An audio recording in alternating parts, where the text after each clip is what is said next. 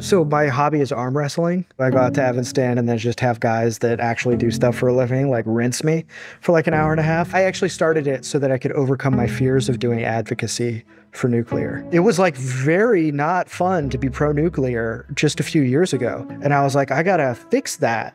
And I was like, well, the only way I'm gonna fix that is if I can learn how to lose. Because competition is about learning how to lose.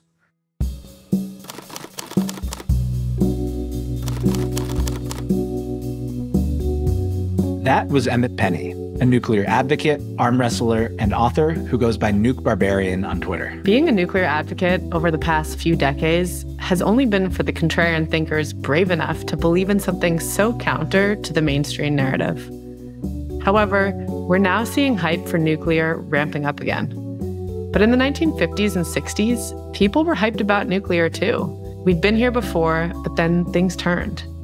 Before we get too excited about what's happening now, let's examine what happened and how do we not make the same mistakes again. I'm Packy McCormick.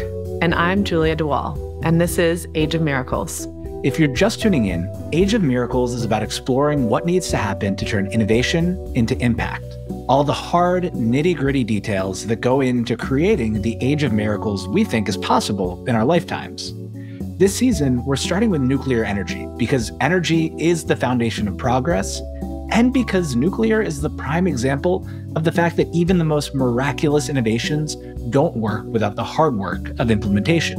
Fission is a miracle technology, and we've had it for 80 years, but we don't live in an energy-abundant world because progress takes more than miracles. Today, we're going deep into the history of nuclear energy and why the industry went from thriving to stagnating, and what lessons we can take away from its near demise. As we've done our research, there's kind of these overarching narratives that, at least coming in from the outside, I had in my head, but the reality is so much more detailed and messy than that. So let's start by talking about the two narratives. Julia, what's the first narrative that you hear when you even hear the word nuclear in the first place? The overarching narrative people have probably heard are that nuclear energy comes right out of nuclear weapons. They're practically the same thing. We built a bunch of reactors for a while. Then we had these huge disasters, 3 Mile Island, Chernobyl, Fukushima, and those proved that nuclear energy was not safe. And then, of course, there's the impossible to solve issue of nuclear waste. And now, finally, thank goodness, the environmentalists put an end to all that nuclear stuff. We now have wind and solar, the true renewables, and those costs are coming down precipitously. So we just don't need nuclear anymore. Yeah, and then there's the second narrative. And I think this is the one that probably I got to as we started kind of doing the research and having conversations around doing this podcast. And this is the one that comes from nuclear supporters. If you started to look into the industry a little bit to get nuke-pilled, as we called it in episode 1, you've probably heard this one too. In this telling, everything that you've heard about nuclear energy from the environmentalists is wrong. Nuclear is safe. It's the safest and cleanest form of energy we have. Nuclear is the greatest thing since sliced bread. We should build reactors, large reactors and small modular reactors by the hundreds. Everything in nuclear land would be great if it weren't for those damned environmentalists and all of the Nuclear Regulatory Commission's regulations. And while I definitely fall more in that second camp, and I think, Packy, you do too, I think what we've discovered here together is that there's a lot more nuance to the, it's perfect, build tons of it, no problem. We figured out how to solve waste. We know it's carbon-free, which is great. We know it has really high capacity factors. So there's really a lot to love about nuclear. But at the same time, the regulation is there for a reason, and it's tricky to navigate. The costs are hard. We've gotten worse at building large construction projects. There are a lot of complications and a lot of nuance to get through here. And I'm really excited to take this episode to take a look back at where we've been with nuclear, what kind of baggage we kind of accumulated along the way, and then we can look ahead to where we want to go from here. Totally. I mean, nuclear power did start with the development of nuclear weapons, though maybe not quite how you might think. And renewable energy sources that aren't nuclear are growing very quickly and getting cheaper. And we're going to talk about that later in the season. But we think all of that is great. What I really want to get out of this episode is an understanding of where things got wrong so that we can avoid making the same mistakes again. The topic is complex, and understanding how nuclear's momentum in the 60s and 70s ground to a halt will help us prevent that from happening a second time. Quick preview for this episode. we're going to zoom through the early history of nuclear energy and how we started actually with small-scale nuclear reactors before abandoning them for large-scale reactors in plants in the mid-60s. We'll then go deeper into the history and what factors led to nuclear's decline, and finish at looking at where nuclear is today and peek into what it might take to build more nuclear energy large-scale power plants. We'll be talking to people who have worked in the nuclear industry or have studied it closely, the people who know nuclear the best. And you might think that these would just be all rah-rah pro-nuclear people, but I found that nuclear people tend to be some of the most self-critical of the challenges that their industry faces. So let's go back to the beginning to tell the true history of nuclear, as best as we understand it. The first thing that most people get wrong, actually, is the fact that we didn't build the bomb first, like you might have seen in Oppenheimer. Here's Rod Adams to explain. Rod is a managing partner at Nucleation Capital, a former U.S. Navy submarine officer trained on nuclear subs, and a historian of and advocate for the industry. And note, Rod does mean Irene Curie. When he says Irene Curie, she's actually the daughter of her more famous mother, Marie. Conventional wisdom says we went to the bomb first. But there were people in 1939 who were already thinking that nuclear was going to be a replacement for coal. Actually, to be honest, there was one, Leo Szilard, who patented a nuclear reactor power source even before fission had been proven. When he heard of what Enrico Fermi had done in 1934 with neutrons splitting isotopes of uranium, he applied for a patent, I think it was in 1935, 1936, for a power-producing system using nuclear reactions. By 1939, just after fission had been proven, the New York Times had several articles featuring Frederick Joliot, who is Irene Curie's husband. And he and Irene had discovered artificial radioactivity. And it also, once he heard that fission was working, he started trying to figure out ways to make uranium as a coal replacement. And he talked about how $2 worth of uranium could replace over $1,000 worth of coal. It wasn't the bomb first. And even if you look at the Manhattan Project, way before we got the bomb, we built several reactors. What's surprising is just how small those first nuclear power reactors were. That's an idea that we're actually back to today, if you've heard about small modular reactors, or SMRs. We talked to Nick Turan, a nuclear engineer at TerraPower and writer of the excellent website whatisnuclear.com, about the early experimentation in nuclear. There was a time back in the 40s, 50s, 60s where there were 100,000 people around the world. The smartest people in the world were all focused on nuclear reactor technology. It was like the thing. And so there's so much interesting information and history and things that people did back then. It just blows my mind. Every time I go look, I find something new. We had lots of small reactors, dozens of small reactors, some of which pretty much check all the boxes of the things that we're excited about now. We actually built them. Nick takes us back to 1942. That's the year Enrico Fermi's team was at the University of Chicago, and they achieved the first self-sustaining nuclear chain reaction, which was part of the Manhattan Project to develop the atomic bomb. That was sort of big reactor. I mean, well, it was the size it had to be. It wasn't a power reactor.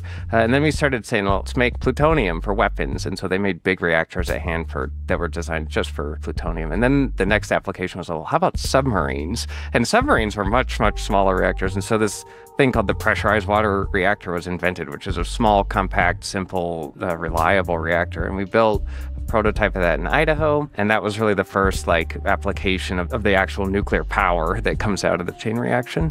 And then we started saying, okay, well, we need to come up with ways to make power plants. And so we built a bunch of little test reactors that were just little kind of research reactors. The cores are like this big, roughly. There was a little reactor called Clementine in the 50s. The core is this big. The core for the Clementine reactor was contained in a metal cylinder that had an inside diameter of 15.2 centimeters with a length of 117 centimeters. So imagine that. A reactor that has a diameter less than the length of a dollar bill and the height shorter than that of a 7-year-old child. And that's the whole core. They're just like small experimental reactors. But then things got really interesting when the Air Force wanted nuclear-powered airplanes, and there was this huge 10-year, $10 billion program to make nuclear-powered airplanes. The idea being for strategics, there were bombers effectively that could stay in the air forever. And we built little tiny reactors that were super high power that could propel aircraft. We flew them. We put one on an airplane, operated it, and flew the airplane, but we never actually had one of these things power an airplane. And that program eventually got canned when ICBMs, the long-range missiles, came out. So anyway, the Navy had their reactors, Air Force had them, and so when the Army came along, that's when we got really into the micro reactors, portable reactors. And there's this thing called the Army Package Power Program, where they built these amazing reactors, little tiny 1 megawatt and less. This rhymes with the development of so many moonshot technologies. The military needs a certain capability, and the government teams up with researchers to develop solutions to address that need. In the beginning, they produce something that works, but that isn't economical by any stretch of the imagination for regular consumers. And then they declassify it and hand it over to the private sector to let the free markets work their magic. This is a story that you see over and over again. It's one that we'll tell later in the season about the development of fusion. But for now, let's talk about space. The space race laid the groundwork for the modern space economy and even created the initial demand for solar panels used to power satellites and semiconductors. Space missions required lightweight, compact electronics, and semiconductors beat vacuum tubes. They helped bring those technologies down the cost curve so the commercial sector could grab the baton. We followed almost the same process for nuclear energy in the 40s and 50s, except with a little more nuance. Here's Rod again. Well, after the war was over, we took a 9-year break and didn't do anything with power reactors except for one project started by the Manhattan Project by Groves and his folks. They financed the guy who was in charge of the metallurgical laboratory at Chicago. His name was Farrington Daniels, and his project was called the Daniels Pile and had a lot of industrial cooperation from organizations that were big in the electrical power business. He brought these engineers down to Oak Ridge, and they were going pretty well on the project. They had a pretty solid design. They were making good progress, but the project got canceled and defunded by the Atomic Energy Commission as one of their first acts after they were created when the Atomic Energy Act of 1946 came out. The Atomic Energy Commission, or AEC, are, by the way, the same guys featured in the last third of Oppenheimer. The commissioner, Lewis Strauss, was the villain played by Robert Downey Jr. in the film. While the movie focuses on the personalities and geopolitical struggles of nuclear weapons, the effect that the AEC had on nuclear power's rise and fall is underreported, and provides another lesson on what we can do in the future, which we'll touch more on later in the episode. So by April of 1947, the Daniels Pile project was canceled, and the civilian Atomic Energy Commission decided that their main mission was to focus on building up the infrastructure for manufacturing bombs. And it wasn't until 1953 that President Eisenhower, he said, we really need to build some peaceful uses of this stuff. In December 1953, so almost exactly 70 years ago, President Eisenhower said that we were going to produce power to supply, quote, abundant electrical energy to the power-starved areas of the world. With President Eisenhower's Atoms for Peace speech in 1953, the country pledged to use atomic power for good. It is not enough to take this weapon out of the hands of the soldiers. It must be put into the hands of those who will know how to strip its military casing and adapt it to the arts of peace. The United States knows that if the fearful trend of atomic military buildup can be reversed, this greatest of destructive forces can be developed into a great boon for the benefit of all mankind. That started off a rather interesting boom in nuclear power plants. And it worked. Nuclear power shifted from just a military initiative into something more broad and commercial for the benefit of all mankind.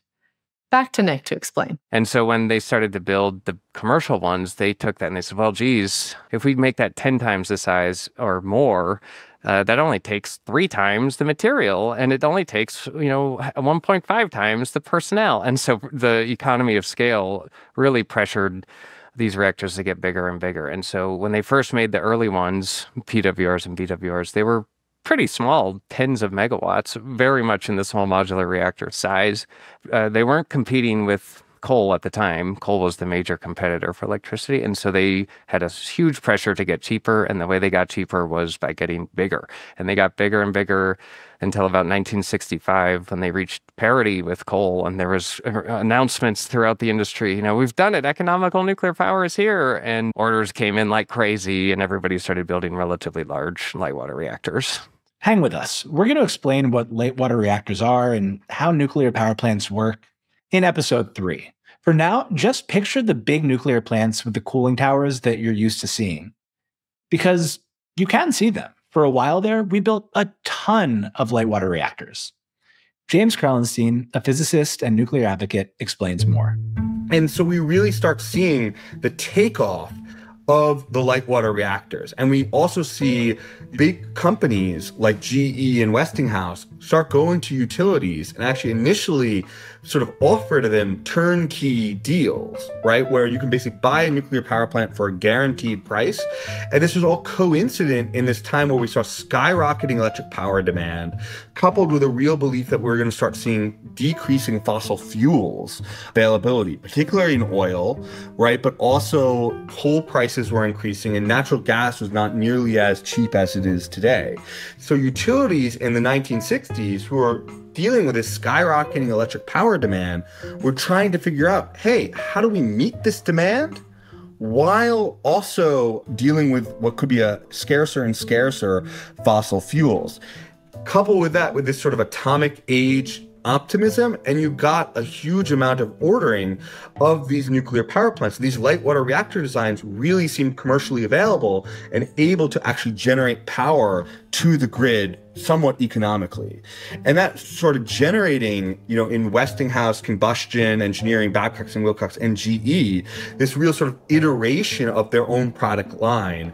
And most critically, we started seeing the size of the reactor plants really start increasing, where we were going from these 50 or 60 or 70 megawatt plants up to 100, 180, then 200, then 300, then 400, 500, 600, and then we have Zion unit number 1, come online in the late 60s or early 70s. That is literally a gigawatt per reactor, right? And so we saw this real massive increase in just a decade, going from this small demo plant in the late 50s of Shippingport, right, all the way, which is less than 100 megawatts. We scale an order of magnitude in a single decade.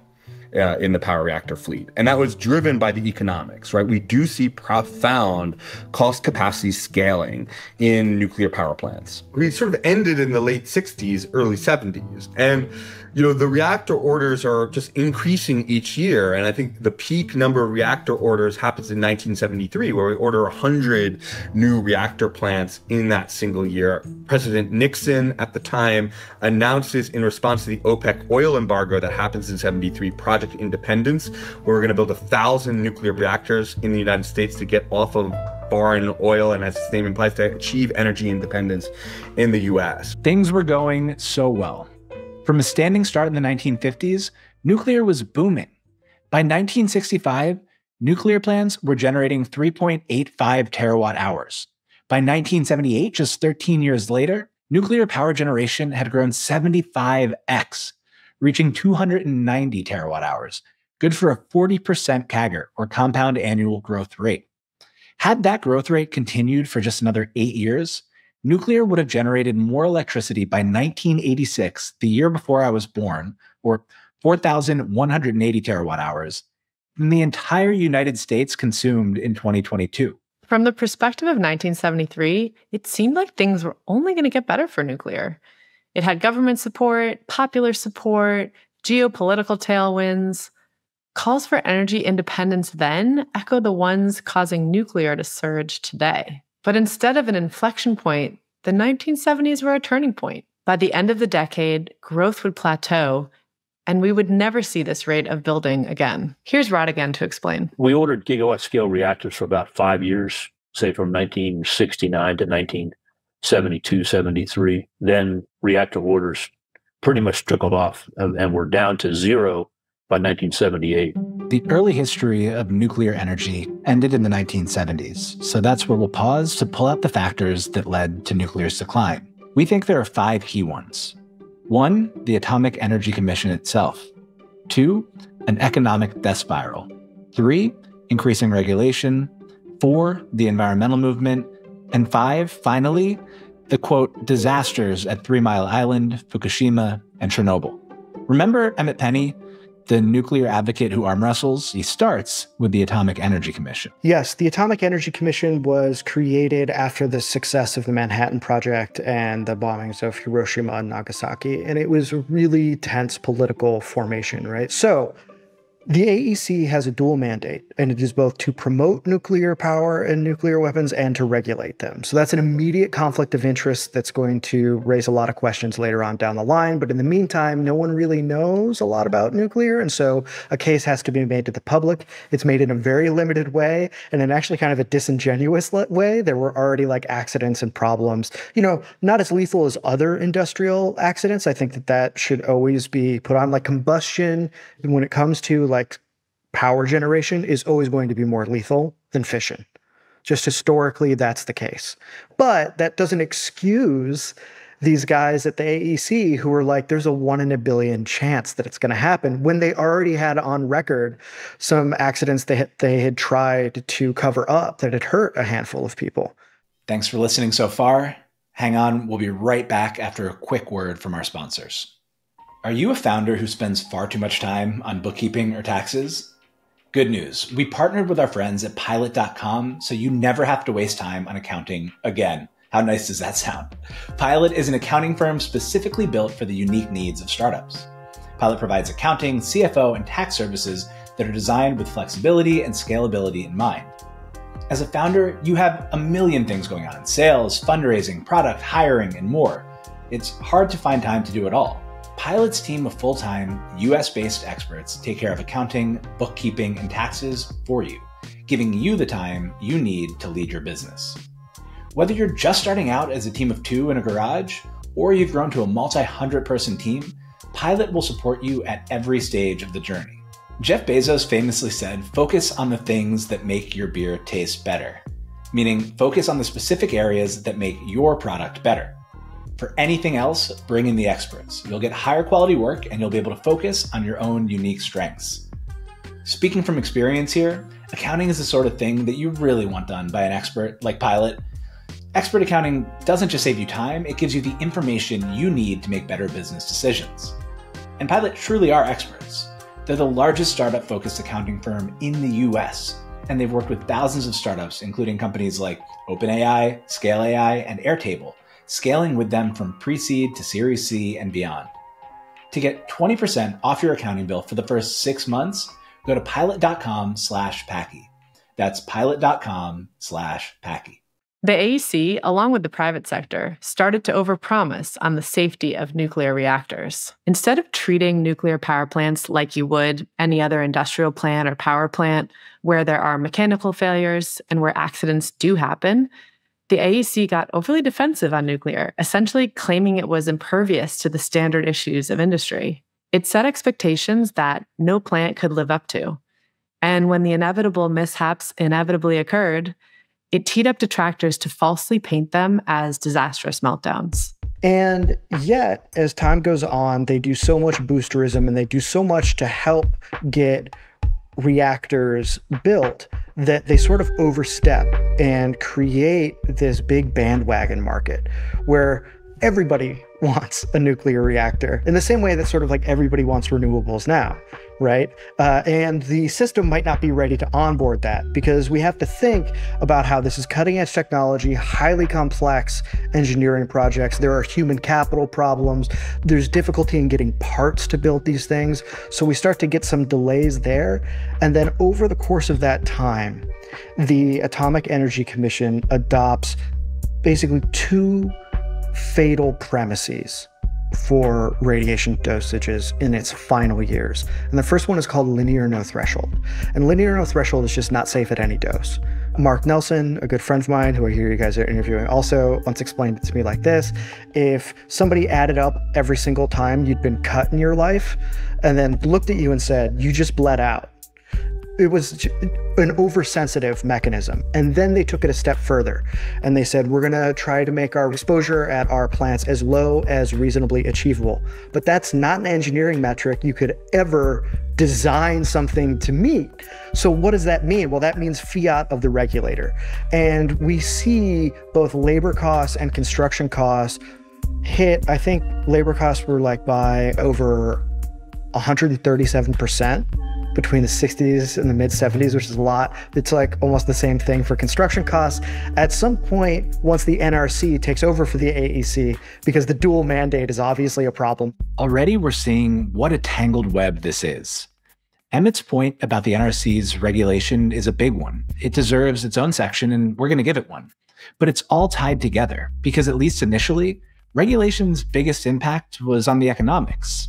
The second domino to fall against nuclear was actually the economics. Regulation was part of that, sure, but there was also good old-fashioned supply and demand. What happened to nuclear reactor demand in the 70s looks a lot like what happened to the demand for internet fiber in the 2000s. A lot of excitement and rapid growth in demand for electricity led to utilities over-ordering reactors to meet over-optimistic projections. When demand for electricity slowed, so did orders.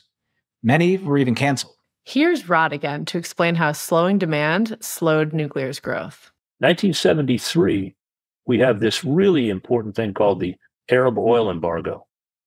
And the Arab oil embargo raised the price of gasoline by a factor of 4 from October of 73 to March or April of 74. Gas lines, all kinds of things were causing problems. But part of the impact of that oil embargo was for people to take a real hard look at their energy use. And for the first time in decades, the U.S. electricity demand actually shrunk, partly because of conservation, partly because of the recession that was caused by a quadrupling of the price of gasoline, and people couldn't spend money while they're sitting in the gas line. When the electricity demand actually dropped, instead of growing at 7% a year, which it had been doing for a very long time, electric utility companies were really concerned because they had a lot of plants in progress, a lot of plans for expansion, and they didn't know where they were going to be able to sell the electricity that all these new plants could produce. And in particular, one utility, Public Service in New Jersey, had a big plan to build nuclear power plants offshore. Westinghouse had come up with this idea for the Offshore Power Systems, was the name of the company, OPS. Public Service in New Jersey had ordered, I think, 3 or 4 of the reactors and had a place they were going to build them offshore. Westinghouse had been building a factory at Blunt Island, which is just north of Jacksonville. One of the largest overhead cranes in the world was there. They were coming up with doing all this stuff. It was a very nice order. They were looking at building dozens of reactors in a factory. Does that sound familiar? Of course, the factory was called a shipyard, but they were all the same design. Very interesting program. But in 74, when Public Service New Jersey, PSNJ, had a drop in their demand, and their drop was even bigger than most because some of their biggest customers were oil refineries near I-95. They didn't have any oil to refine, so they shut down because of the Arab oil embargo. And so Public Service New Jersey told Westinghouse, we're going to cancel our order. And ended up paying Westinghouse, I don't know, $100 million or something like that for the cost of canceling the order. And that was the very first cancellations of nuclear plant orders. And it sort of started a trend. So I tell people, can you imagine the Arab oil embargo, a time when oil prices go up by a factor of 4, actually slowed the growth of nuclear energy in the U.S. and ended up helping to stop it. So by 78, we stopped ordering nuclear plants again. A lot of it was partly the demand wasn't growing as fast as expected. Basically, after rapidly achieving economies of scale over 20, 30 years, it almost as suddenly became cost prohibitive to build a nuclear plant. And this was before all of the disasters, environmental pushback, and regulation. So the second factor in nuclear's downfall is simple. It's the economy, stupid. That's one of the things that surprised me most in the research and our conversations, and why I said earlier that the narrative in which the nuclear industry would have been totally fine if it weren't for environmentalists and the NRC falls apart a little bit. Economic considerations were a real concern, and they weren't caused by anything other than typical market forces. But regulation was certainly a bottleneck, if not the only one. Regulation has been a hot-button topic as it relates to the nuclear industry for a long time. A framework called Linear No Threshold, or LNT, has been around since the AEC was getting started. It says that there is no safe dose of radiation. To understand why radiation became such a focus, Rod Adams argues that you need to go all the way back to the 1950s, the year before the first nuclear power station opened at Shippingport, and to the people who stood to lose the most from cheap, abundant nuclear energy, the oil industry. You almost have to be impressed by their foresight. According to Rod, the Rockefeller Foundation, whose fortune gushed from Standard Oil's wells, was behind the bogus research that led to LNT. In 1956, some very influential parts of the oil and gas industry helped to finance a study by the National Academy of Sciences, the most credible body of scientists available in the U.S. They paid the whole cost of the studies. They even supplied the chairman of one of the committees of that. They had 6 different committees, and almost every one in the group had been financed, had grants or educational things or whatever, paid for by the Rockefeller Foundations. And they produced a report that said that every dose of radiation down to a single gamma ray, a single ionizing event, raised the risk of cancer, and there was no safe dose. And that was published on June 13, 1956. The Rockefeller Foundation continued to support what was called the BEAR, the biological effects of atomic radiation. BEAR worked through about 1963 or so, built a lot of foundation, produced educational materials. I mean, that was one of the things the Rockefeller Foundation was investing in, was education. They had a lot of people in the medical field. They had money to spread all over. And by the early 60s, it was pretty solidly embedded in the scientific community, everything else, that every dose of radiation caused the risk of cancer. So that was kind of a background thing. And you know, like anybody else who wants to influence the public, they kind of pulled their hands away. They wanted to make sure that they didn't have, nobody really made the association. It was all about protecting the oil business. You know, they didn't hide the fact that they'd done it. They claimed that they were doing great things by helping the public understand about radiation. Listener, they were not doing great things. A number of studies since have disproven the National Academy of Sciences findings, including a 2018 study in Genes and Environment that said of the 1956 LNT findings, this spurious hypothesis was not based on solid data, and actually found that low-dose radiation from atom bombs actually elongated lifespan and reduced cancer mortality relative to unirradiated individuals. Low doses of radiation cause radiation adaptive responses that actually strengthen the body. The paper's author concludes, for many reasons, LNT must be revised or abolished, with changes based not on policy, but on science. According to Rod, what won out was narrative, not science. He calls out that Arthur Sulzberger, the publisher of the New York Times, was a member of the Rockefeller Foundation Board of Trustees and was present at the 1954 meeting. That fact probably contributed to the successful publicity effort of the NIS BEAR committee reports. Never let the truth get in the way of a good story, they say. The truth is, though, we all live amid background radiation day to day. It's part of life. Radiation isn't necessarily unsafe. It's just unsafe in high doses. There's a threshold below which radiation is safe, and they argue that we should use that as our goalpost when designing safety regulation. But that thinking has not prevailed. The LNT framework became codified into ALARA, as low as reasonably achievable, in 1977 after the NRC was established. Now regulation required that a plant must do anything it could reasonably do to reduce the possibility of radiation exposure, even if those radiation exposure levels were far below what a person experienced in day-to-day life. This regulatory ratchet led to ballooning costs towards, quote, radiation safety, with incredibly dubious benefits. That is an insanely asymptotic standard to build towards. As low as you go, you can always go lower. Typically, LNT and ALARA are discussed as onerous standards imposed from outside the industry. But Brett Kugelmass, the founder of Last Energy, has a different take. He thinks we're looking at a classic case of regulatory capture. What I realized was that around the mid-1970s, the industry turned against itself. And the companies that we thought of as selling nuclear power plants were in fact selling something very different. They were selling fear of nuclear power plants. They were selling safety systems. They were selling radiation protection.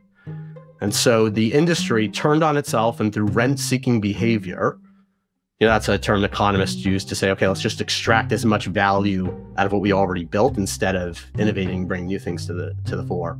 So through this rent-seeking behavior and using a very, very effective tool of regulatory capture, the Congress created the Nuclear Regulatory Commission with unprecedented powers. They're actually, it's a branch of government that's independent of the executive.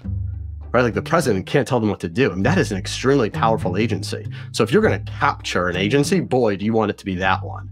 And so the incumbents captured the regulator to insist on ever more protection in order to sell their new product, which was 10 times as lucrative as the old product, to sell fear of nuclear power.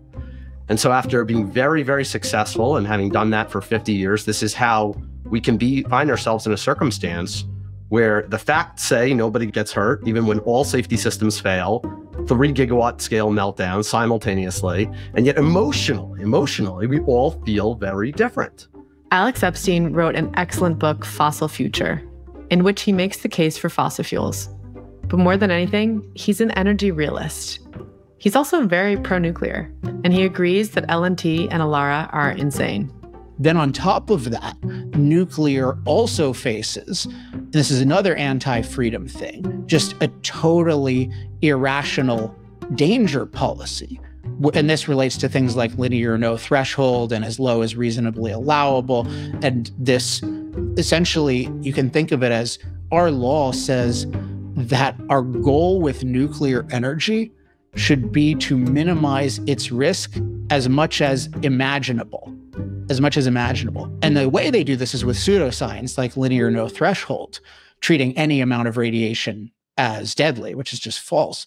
But the other thing is it's patently illogical to say our energy policy is to minimize the risk of nuclear infinitely, because if nuclear is the safest thing, and if you minimize infinitely the risk of the safest thing, and you don't minimize the risk of the other things, then you just use more dangerous things. And that's the story of nuclear. So we have this anti-impact policy regime. And then we have this, you can think of it as anti-radiation policy regime, but this uniquely irrational policy toward radiation-related danger that doesn't apply to, say, the danger of explosion or the danger of a dam bursting or these other things. And so that combination is you can't do anything. We often lump regulation into one big bucket, but there are really two main categories that slowed nuclear down and made it more expensive to build. The first one is specific to nuclear safety regulation related to radiation, as Brett and Alex called out. That's LNT and Alara. Then there's a second one, environmental regulation, or NEPA. This one applies to so many big projects, from solar installations to SpaceX launches. The Institute for Progress has a great piece on how NEPA environmental reviews actually harm the environment by slowing down things like renewable energy and nuclear projects. We'll include it in the resources guide. Certainly, NEPA, passed in 1969, contributed to making nuclear buildouts slower and more expensive. Here's James again to explain how the National Environmental Policy Act, NEPA, began to slow nuclear down back in the 1970s. But what occurs starting in 73, 74, 75 is a dramatic increase in environmental regulation caused by a DC District Court case called Calvert-Cliff's Coordinating Committee versus the Atomic Energy Commission, which basically says that the AEC, the predecessor of the Nuclear Regulatory Commission, needs to take the National Environmental Policy Act much more seriously when it comes to nuclear power plants, and do much more serious environmental impact statements, use cooling towers generally if you're using a river or a lake to cool with, and so on. That starts increasing the price. But also we see inflation occurring in 1973, 1974, 75, major supply shortages and labor shortages, which means that all of a sudden a nuclear power plant, which can have 5,000 or 6,000, a workforce of that large, of that many workers on the job site, became very, very expensive to do that. And the productivity just starts really decreasing. So what we see is the costs skyrocket of new nuclear power plants during this time. And then 3 Mile Island occurs in 1979, which really causes a major increase in the regulatory burden for safety systems. And that decreases the economic competitiveness of nuclear power plants and skyrockets the price and makes them, take years and years and years to finish. I didn't realize the chronology here, but it seems like before we even get to the anti-nuclear movement or disasters, we have a witch's brew of economic and regulatory concerns that made building nuclear harder, slower, more expensive, and riskier. Emmett's not one of Min's words, so let's ask him to divide up the blame. Ooh, yeah. So first of all, I'm going to put, I think, the lion's share of the percent, because you have to, in the changing economic conditions and the regulatory environment. Those actually historically happened first. So that's really important. Like NEPA gets put in place around a nuclear power plant, but it wasn't necessarily anti-nuclear. It was just a typical environmental concern. Are these animals going to be hurt by our industrial thing, right? So it doesn't really become anti-nuclear for a little bit, not explicitly. So I'm going to put the lion's share there. I'm going to say that's like 60%, right? And then I'm going to say the other 40 is going to be the cultural element to it. No politician is going to risk their ass to do something interesting. And neither is the utility industry, because it's going to screw up their book and they don't want the headaches. Typically, you hear about 3 Mile Island as the turning point. But by 1979, a potent anti-nuclear mix was already at play. The AEC had overpromised on safety. Utilities had ordered too many reactors, expecting energy demand to continue to rise. And then economic conditions changed, and environmental regulation made it much slower to build. And then, on top of all of that, there was the cultural element that Emmett described. That's the fourth factor, the environmentalist anti-nuclear movement. They got started long before any major reactor issues, and actually, their work helped color the public reaction when the first one did occur. In fact, the movie The China Syndrome, starring vocal anti-nuclear activist and actress Jane Fonda, yep, that Jane Fonda, came out 12 days before 3 Mile Island and worked to spark fear in a generation. First, the anti-nuclear movement, then 3 Mile Island. We'll play you a clip to put you in the state of mind that people were in when the disaster at 3 Mile Island happened in 1979. The China Syndrome. It will start with a tremor in a nuclear power plant. Where it will end will depend on 3 people. I would say you're probably lucky to be alive. Same for the rest of Southern California. Jane Fonda. Let's face it, you didn't get this job because of your investigative abilities. Kimberly, don't fight it. Jane Fonda wasn't working alone. Who was behind the anti-nuclear push, and why? One of the biggest players was the same group celebrating Illinois' August decision not to overturn its moratorium on new nuclear, the Sierra Club, an environmental group that was initially very excited about nuclear energy because of its tiny land footprint. Mark Nelson, founder and managing director of Radiant Energy Group, explains how things turned. You can say that Sierra Club got politicized in the direction of the anti-nuclear bombs and nuclear bombs testing movement. And because that clustered along with, say, anti-population work or, human population growth. And it also got clustered in with left-wing anti-war, anti-industry work. Then and happening before carbon was a particular concern. Really, it was a vibes problem. In the end, it just all seems to come back to the bomb. The bomb, the bomb. Why? Because the nuclear plants were seen as part of an industry, a supply chain, an industrial ecosystem that included nuclear weapons. Very early evidence that we have for Sierra Club members describing, the anti-nuclear ones, describing why and how They wanted to fight nuclear. And eventually they actually had to split off from the Sierra Club in part to fight nuclear, which eventually the Sierra Club came back around and became anti-nuclear. But sort of the older guard of Sierra Club, the ones who had fought in World War II, Ansel Adams, for example, Will Seary, these were pro-nuclear people for exceptionally pragmatic reasons. Well, the anti-nuclear folks said, look, we've got to convince people nuclear plants are dangerous because it's part of the same effort as nuclear weapons. And nuclear weapons are a sign that humans have gotten dangerous toys. They've gotten beyond their moral capability to act. They've gotten too much power. And that too much power argument very cleanly steps into too much energy. Too much power, too much energy, it's all the same thing. Too much growth. And you can see how imperceptibly to be against nuclear weapons and to be against nuclear weapons testing was to be ready to make an argument against nuclear energy. Emmett was even more blunt in his assessment of the anti-nuclear camp's motivations. In his telling, and the telling of others, including Robert Zubrin, this camp viewed nuclear energy as a bad thing, not because it was inherently unsafe, not because of the bombs, but because nuclear power represented the greatest opportunity for humanity's practically limitless growth. Nuclear's opponents were OG D-cells, folks like population bomb author Paul Ehrlich, who argued for population control under the guise of environmentalism.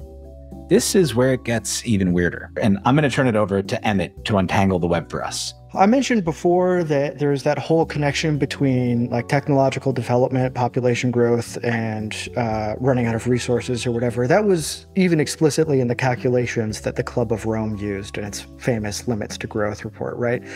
So Hunter Lovins, who worked on that, was the wife of Amory Lovins, who heads the Rocky Mountain Institute. They were pulling on ideas that go back to the progressive eugenics movement.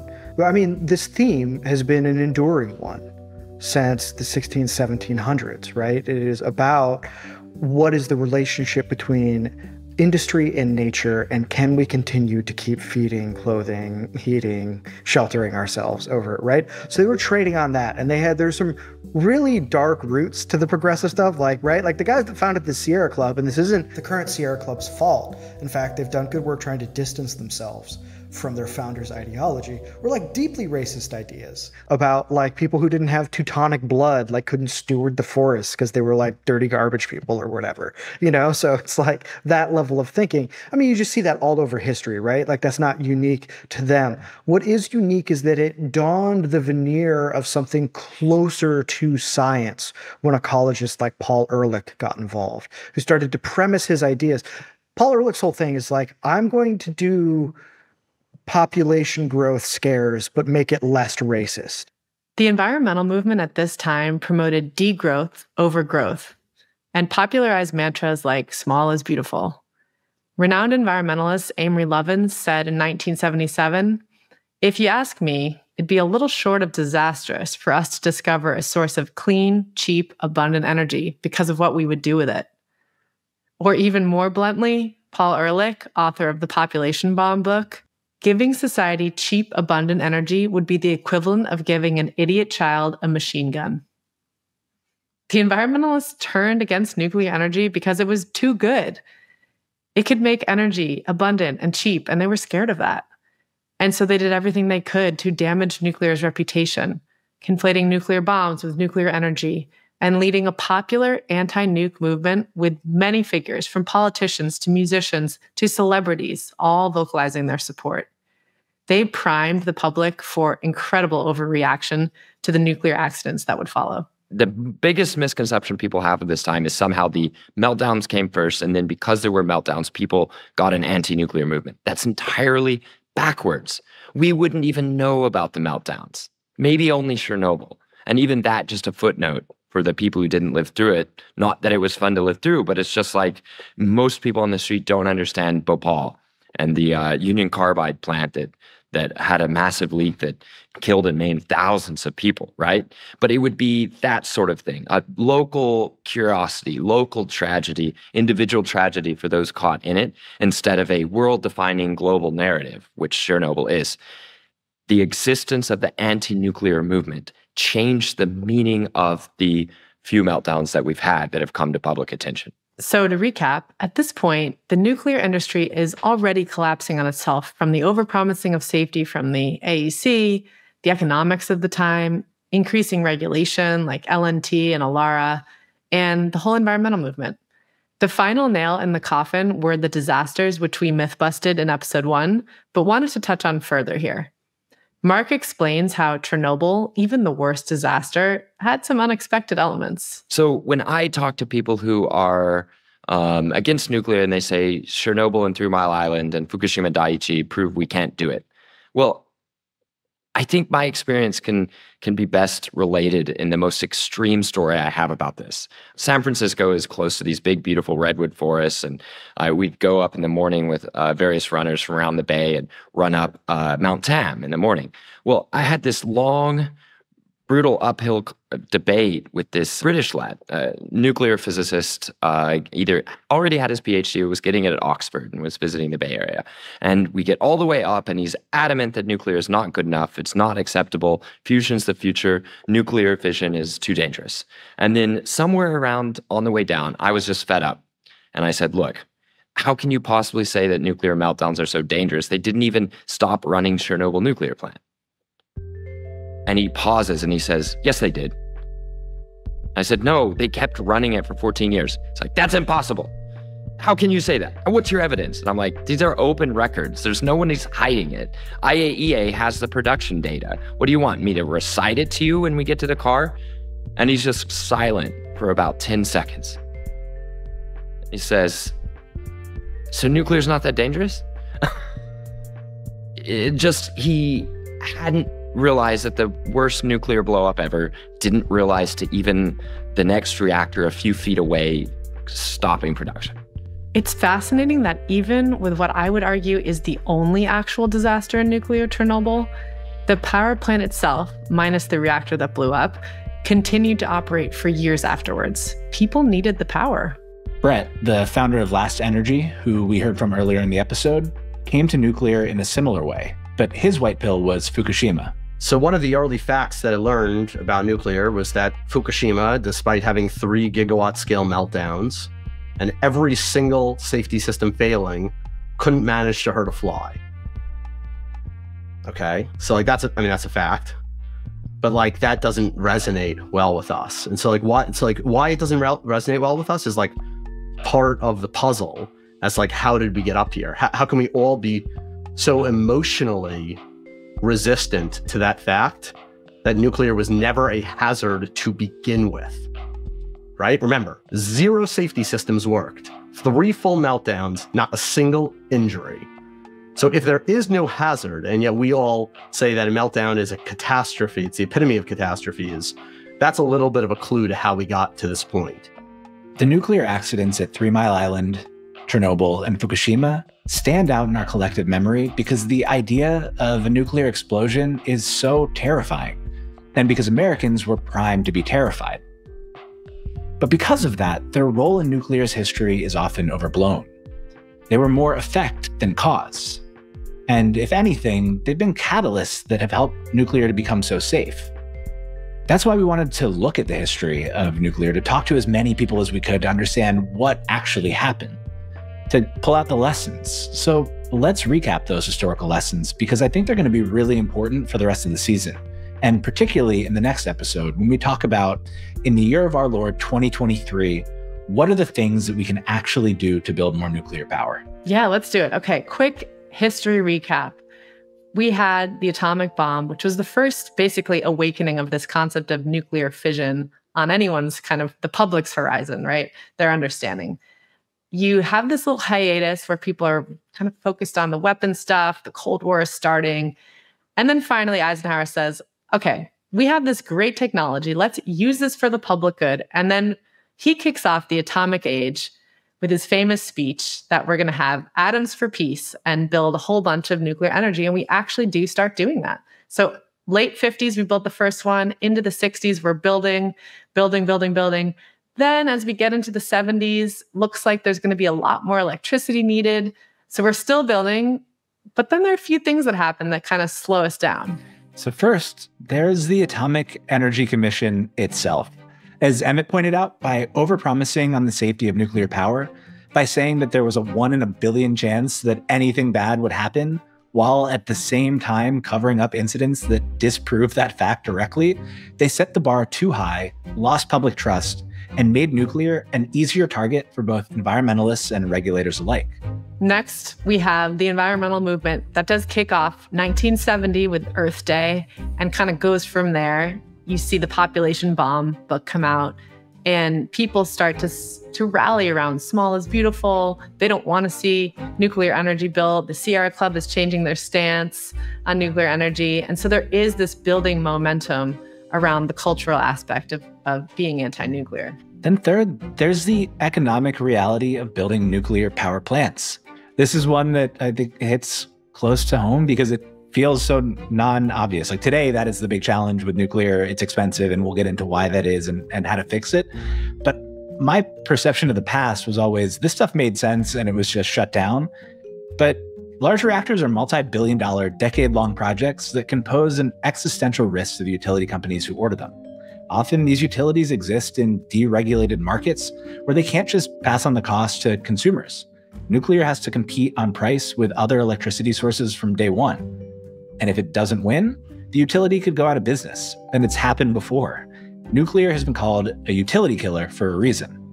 And I would say the last thing here is we do start to see regulation layered in, right? You have NEPA, you have various kind of ratchets as the now NRC is coming in with its mission just to regulate, right?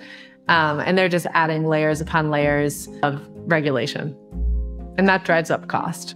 That web of cost and regulation and financing costs and construction, like all of that we're going to unpack. Then I guess like last and just way less important than I had thought, although if you do look at kind of the history of nuclear installations, there are sometimes these inflection points. But I think for the overall narrative, the disasters at 3 Mile Island, at Fukushima, and at Chernobyl, there's certainly an element and they certainly color people's minds. And I think there's just a lot of residue left over from these things that maybe got overhyped and bent because of all these other factors that we talked about. There's certainly a factor, but we put these last because I think without the other 4 factors, all but maybe Chernobyl would be non-stories. They'd be footnotes in history. And even Chernobyl, I mean, there have been gas plant explosions and deaths from oil and like all sorts of things all around the globe for hundreds of years. And I can't name another one of those. And so I think, you know, even Chernobyl, the worst of the nuclear disasters, would probably also be a footnote in history if there hadn't been this big movement against nuclear happening at the time and all these other factors that led to its demise. This list isn't exhaustive, but it gives us a good hit list of issues we need to tackle if we want to make sure that the recent wave of enthusiasm for nuclear doesn't turn into another 1970s. If the nuclear industry is going to learn how to win, we need answers to all of these issues and more. Issues like how to finance these projects, how to build up our construction expertise so we can get down the cost curve, and how to balance free market capitalism with the government muscle often required to get big things built. We're going to spend the next episode going deep into the weeds with the people on the ground to understand how we move forward here. Thank you for listening and watching to this episode of Age of Miracles. If you like what you hear, please rate, subscribe, and share. And if you're feeling really generous, tell us what you think in the comments. Plus, we have a ton of resources and references in our resource hub if you want to go deeper. And we've linked them all in the show notes below. See you next week.